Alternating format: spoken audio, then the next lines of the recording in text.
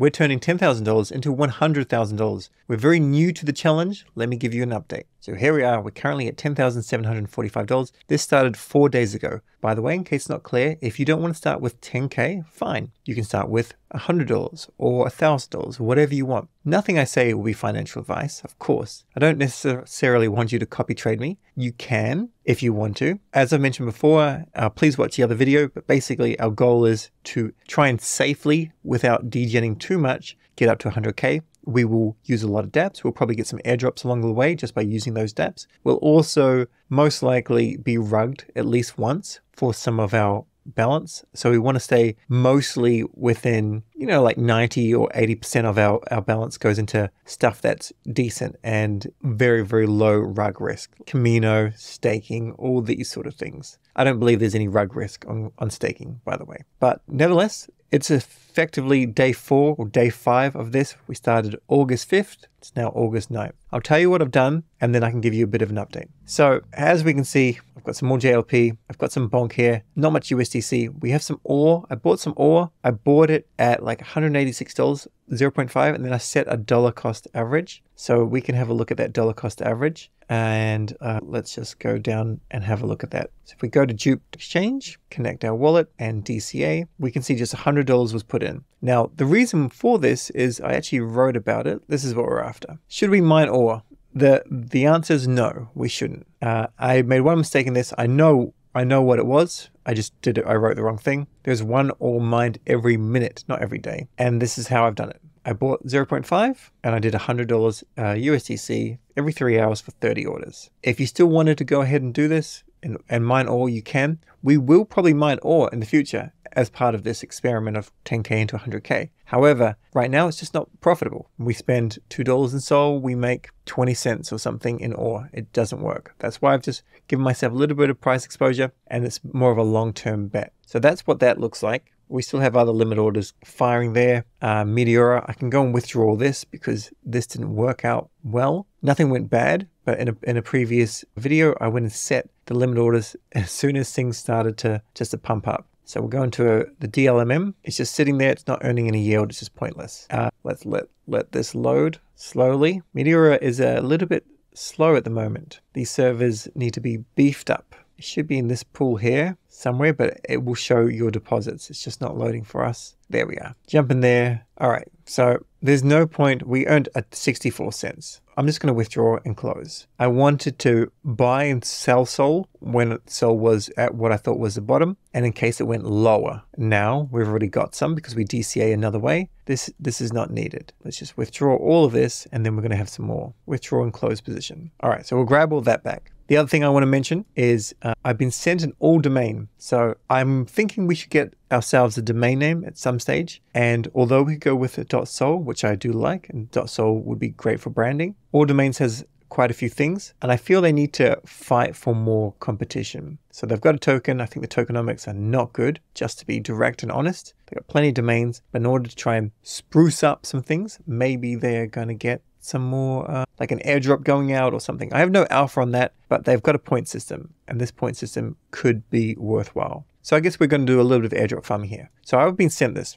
I've been sent this from a friend. He's just like, hey, I got this one. You should use it. I'm like, all right, I'll use it. So seb.gm, set it as a favorite, set it as a main domain, and then approve.gm. Now people are going to send me crypto as like donations and stuff. There's no expectation that you do that. If you do it, I'm going to do my best to move it to a different wallet so that it doesn't inflate this 10K challenge. Also, Sonar Watch is still doing really well. Step.finance is not pulling all of our information, unfortunately, whereas we can see this is doing well. As I mentioned with ore, I bought it like not there, like 187, and it's just gone down. I think ore has brilliant narrative vibes. It just needs to be profitable. It needs to take over the timeline. Ideally, someone needs to come out with a GUI, a graphical user interface, like when you used to mine Ethereum. If you've ever done that, you just download something, you just plug in the parameters, it does everything, you set the private key, as opposed to doing via the CLI. CLI first, of course, but for this to really take off, we will need a GUI. Now, the other thing that I wanted to do was I wanted to grab some WIF and some JTO. Now, this is a little bit crazy and maybe counterintuitive because Blunt's thought that Sol was gonna, like, the top was in, and I think he's a little bit more bullish now, but I don't know if he's fully kind of retracted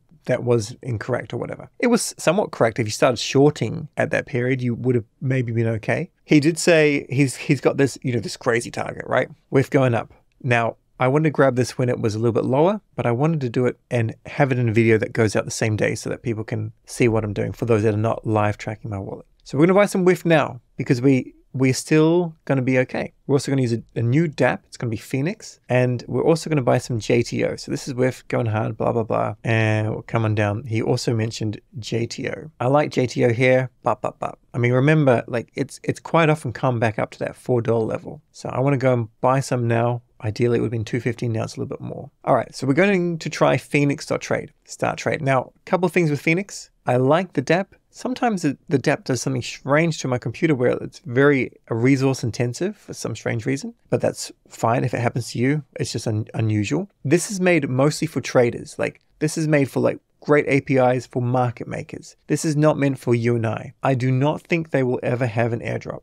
So we're not airdrop farming this. Nevertheless, if they do, it's great. Now, the reason why we like this better is because it's better than dupe.ag in limit orders, because limit orders have to go on chain. And as soon as they go on chain, like they can be delayed. Like if there's a little bit of slippage, they will not get filled. So we want to use both because obviously using limit orders may get us a dupe airdrop come January next year. But using this will mean if the price goes down and there's enough if there's enough orders coming there to pick it up, and a lot of arbitrage is done via Phoenix, then it will fill. So we're going to use it. All right, WIF and USDC. I want to go and buy, I'm just going to go and buy some now. Nothing crazy. Let's go with like $300 worth. Go and buy that. Approve that. Once I've bought that, I'm going to go and set a limit order to sell. I'm not going to be too greedy. I'm going to sell it at $2.90. So now go and sell that for $2.90. That's going to make us a little bit. We can do this, and I would probably prefer to do this to do like 50%, 80 tokens at that price, and then we will be a little bit greedier. I'm not going to go based on like just randomly drawn lines, but we'll go in the midway. Let's go. I mean, it's gone. That's JTO, so this doesn't even work.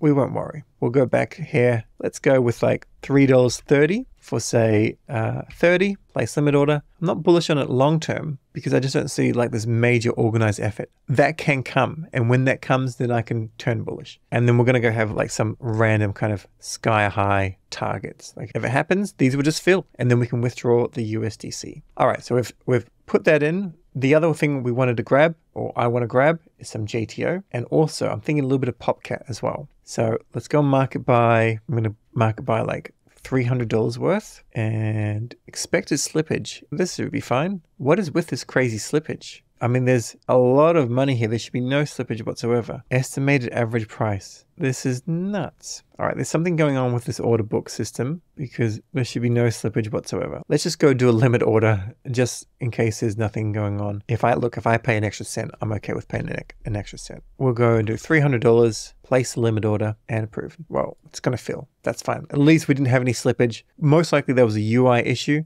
but if you see a UI issue, you don't want to risk it, right? So we should be good. That should be fine. Let's now look at Bluntz's random things. I think $4 is definitely possible, and I would like to have some at $5. So I want to go a little bit earlier than that. So we've got 107. If we go with 80 selling at $4, we'll be getting back our monies, honeys, with a small amount of profit. Like we're just making these kind of small bets. If they start to play off, if one trader does better than another trader, we may follow that person's advice. If they go cold, we may switch. That kind of thing. 5, max, and approve. And then the other token that I want to have a look at is PopCat. So we can go to Bird Eye, or we can go to Dex Screener. I think Dex Screener is better, but we'll just go here for now. PopCat has been just growing and growing and growing, and like it's probably at its like all-time high almost. No, okay, so it can, yeah, if we try and take some profit at like 90 cents, it could be worthwhile. PopCat, where are you? Yeah, all right, we're gonna go and buy market price, just nothing crazy, and you don't have to do any of this. This is not copy trading, it's just what I'm doing. $300, cool, it's nice. Actually, I'm gonna do another 300. I think PopCat's been doing well. I think it's worth worth it. I'm still seeing this crazy stuff here. This is annoying. Limit price. No, just take it easy. Take it easy. Take it slow when you're using any dApp in particular. But if it's something shows you some crazy slippage, just in case where we've got our settings wrong or there's some MEV slippage or I don't even know what's going on, we shouldn't have any problems, but just don't rush things if you think you could lose money. All right, so now we're going to go and sell this. I'm going to sell this at 90 cents. 400 of that, place a limit order and approve. And then then we'll take this and we'll do like $1.10 and we'll do like 400 of this and we'll leave them just sitting there. Maybe we lose, maybe we have to close them. That's fine.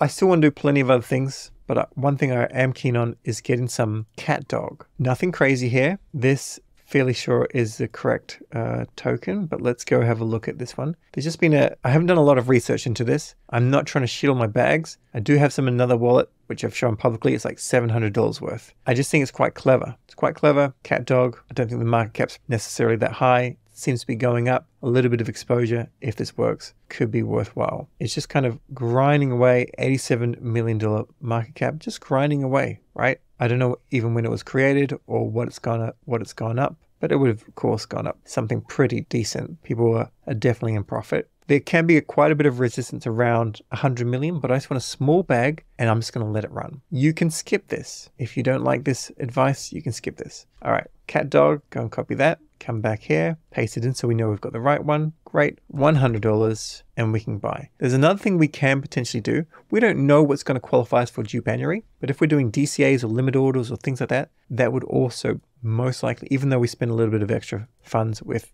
Jupiter, 0.1%, that will probably qualify us for these sort of things. There's no alpha here. I think people know that is certainly going to exist. And we're just going to do it every 3 minutes. That way, we're still using DCA. It may qualify us for January. It may not. DCA created. We're all good. So that's pretty much everything I want to do today. There are some other things that I will be doing, and I've linked these in my normal video, but in case you haven't watched that, by the way, use Lulo if you're not sure how to use that fully. I've got a video on that. It'll be linked below. So the other thing that I'm keen on is Infinex. I have plenty of conviction on this. This is going to cost us about $15 in order to do this thing on CoinVise, which I need to scroll down to see if I can even find where it is because it's not pinned and there's not many people that are doing it. So I literally think if this is worth doing. I'm going to do this with this wallet here as well, but I'm not going to do it on this video because it needs its own separate tutorial. And so if you want to work it out, you can work it out. Otherwise, I'll do a separate tutorial and then you can watch that. But know that I am doing this. It's about $15 worth of gas fees, $10 we go and deposit. We do a few different things. I'm probably going to put $50 at it. We are going to go to another blockchain and I'm happy with that. I like this. I think it's going to pay off in the end. Anyway, that's everything I'm doing with my 10K to 100K challenge. Let me know your thoughts below. If you're doing some things, if you're not doing some things, I'm keen to know. I'm going to do what I want to do, but I will listen to the feedback and we will certainly pivot when there's alpha provided.